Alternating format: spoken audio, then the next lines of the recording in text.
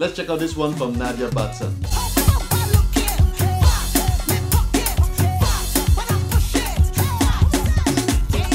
This is another one of those beats but have a buoyant feel to it. In this video, I'll just show you the hands coordination, and you can check in the older video of what the hi-hat is doing and what the snare is doing and what the kick is doing. I'll probably put it somewhere down in the description, or maybe put a link somewhere up or down.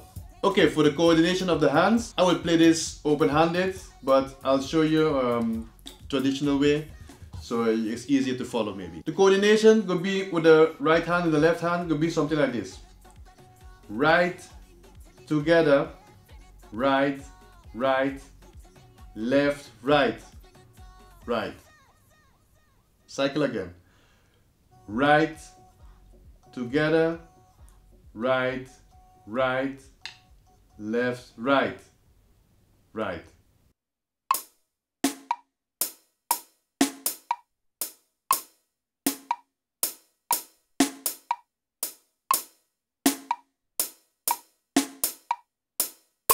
If you took the time to check out the other video, you will see that the hi-hat is playing more like a zouk feel, or the soca clave, bouillon, whatever you call it, but it's playing that kind of feel what we hear a lot of times before. If that's on a difficult side, you might even try to play it with regular 8 notes, but it won't have the same feel as a song, but you can start with that to get you going.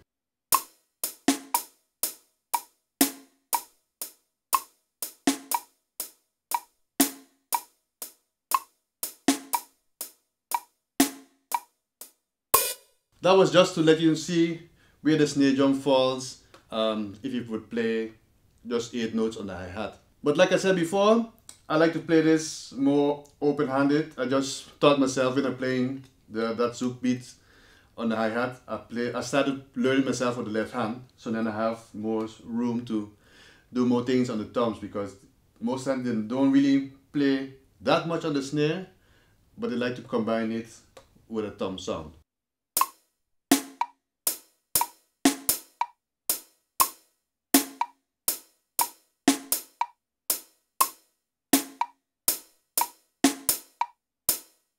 So it's exactly the same as playing crossed, only thing it's open-handed. So the left hand is doing what the right hand normally would do on the hi-hat, and vice versa.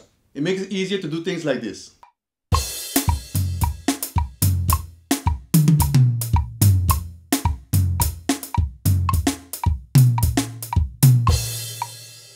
Like I said, check out the other video where I explain more in depth how this beat will go with the left hand and the right hand only. And yeah, that's it for the instruction part. So don't forget to subscribe if you haven't done so already, or leave a comment if you have a suggestion.